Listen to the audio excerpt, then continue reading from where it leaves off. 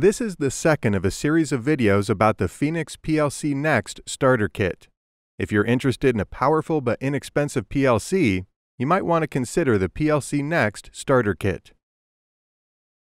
The RealPARS Marketplace now has the PLCnext Starterkit available for purchase. If you want to order this starter kit to test and run your PLC programs, make sure to head on over to the RealPARS Marketplace. We'll add a link to the video description as well.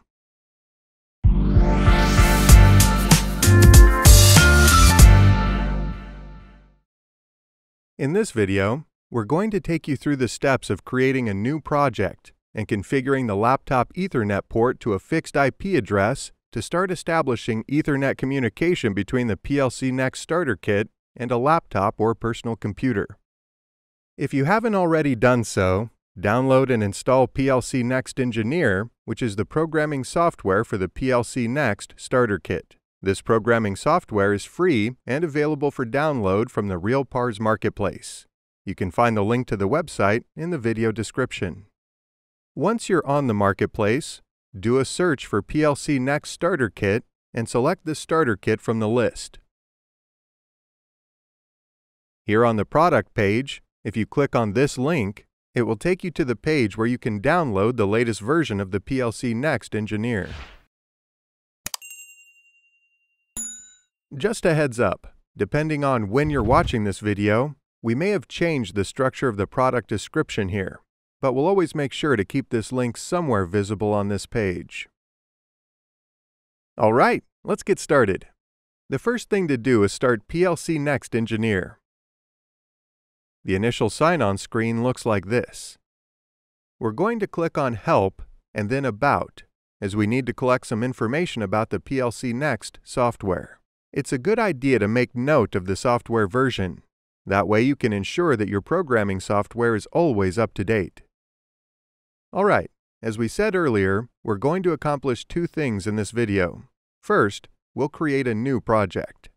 Second, we will start establishing Ethernet communication between the PLCnext Starterkit and a laptop or personal computer by configuring the laptop Ethernet port and setting it to a fixed IP address.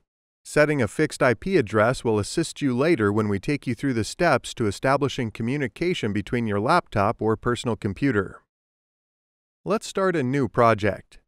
If you've worked on any Microsoft Office products like Word or Excel, you'll notice the PLCnext Engineer folder and file layout is very similar. Starting a new project is just like opening a new document in Word. So, to start a new project, click File, and then click on New Project from the drop-down menu. A folder called Project will appear under a window called Plant. By default, when a new project is opened, PLCnext Engineer automatically assigns the name Project 1. That name can be changed at any time. This is a good time to talk briefly about what needs to be put into the project folder. First of all, we need to include details about the PLCnext Starterkit controller. Secondly, we need to ensure that Ethernet communication is properly established between the PLC and the laptop. Thirdly, we will include information about the I/O modules currently mounted on the starter kit. This third step is referred to as configuring the I/O and will be explained in the next video of this series.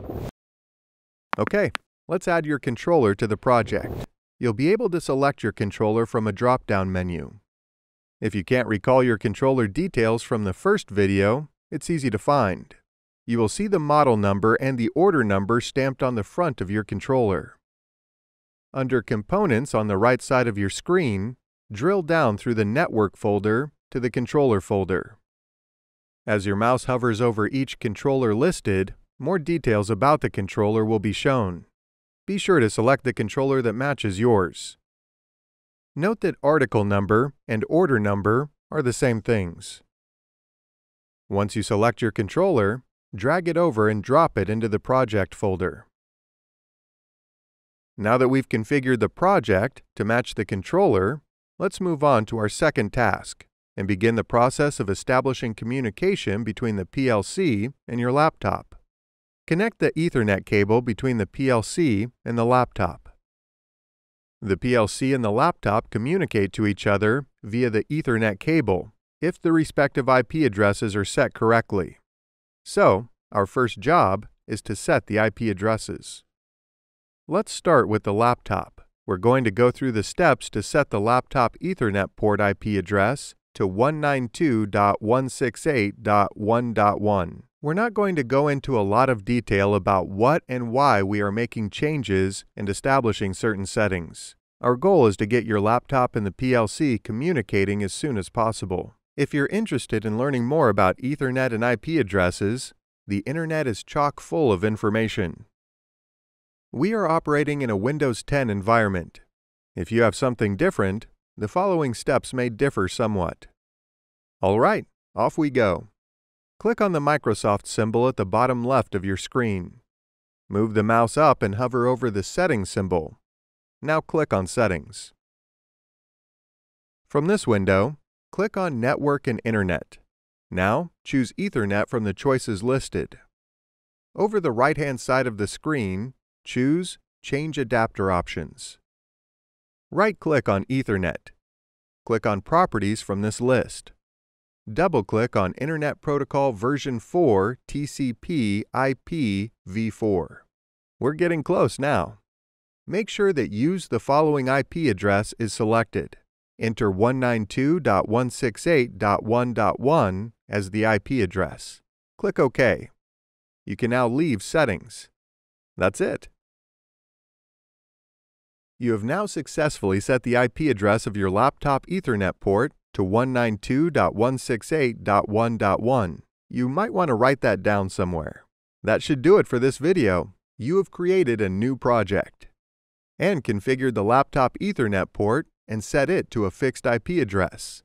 In the next video, we're going to show you how to establish Ethernet communication between the PLCnext Starterkit and your computer. Also, you're going to learn how to configure the PLCnext Starterkit I/O modules. From here on in, you're going to need the PLCnext Starterkit to follow the video series with us, and also our students all around the globe. If you haven't ordered your kit, make sure to do so from the RealPARS Marketplace. Let us know if you have any questions, or if we can be of more service to you. You deserve a break. Congratulate yourself, and have a coffee.